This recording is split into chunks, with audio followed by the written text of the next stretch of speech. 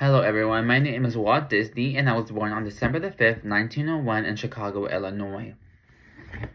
Many of you all may know me because I created really complex and fun characters such as Mickey Mouse and Donald the Duck. Now, a little backstory on Mickey Mouse.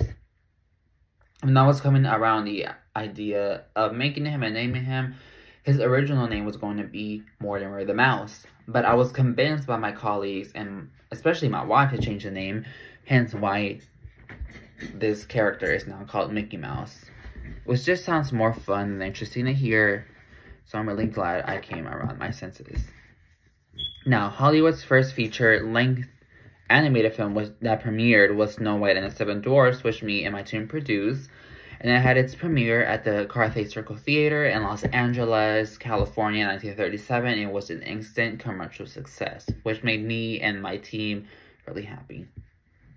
Other of my animated films included Pinocchio, Bambi, and Dumbo. Now, around this time that I was making these films, World War II came around, and I want to believe that I was really involved in World War II, as me and my staff completely pledged our alliance to the war effort at this time. I produced short Donald Duck cartoons to promote the war bonds, as well as creating anti-Nazism propaganda films.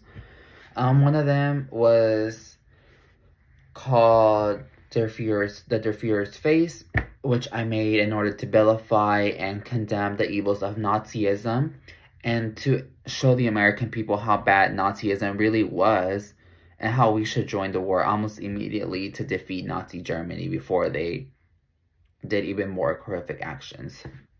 I also came up with another production at this time, which was called Education for Death, which basically illustrated how the children in Nazi Germany were being taught by Hitler that the Aryan master race was superior and that they should fight and defend Nazi Germany with their heart.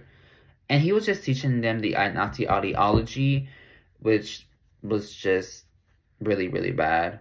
And this film showed that. And by coming out with this film, I just wanted to show the American people how Hitler was just making these children believe that the Nazi ideology was right.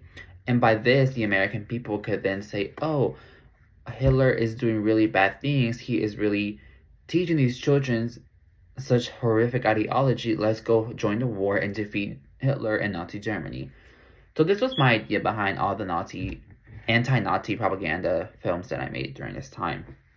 And during this time, there was also the Red Scare, which I was a part of, as I testified before the House of Un-American Activities Committee, how I believe there were many communists in my studios who were working against me, maybe. And I was just very fearful that there were communists were behind the strikes and protests that were happening at my studios. Anyways, been all that behind, I eventually built Disneyland, which I deemed it as the happiest place on earth because people from all backgrounds of life, from basically anywhere from kids to adults to elderly, can come to the park, visit the cartoon characters, ride the rides, enjoy their life, and forget all about their problems while they were inside the park. And in the 1950s and 1960s, it would literally cost you about $1 to just go into the park. Now, many people say that my corpse is frozen and it's under the Pirates of the Caribbean ride at the studios, which is still not true. I don't know where these rumors came from, but rest assured, you will not find my body laying under one of the rides when you visit Disneyland. Thank you.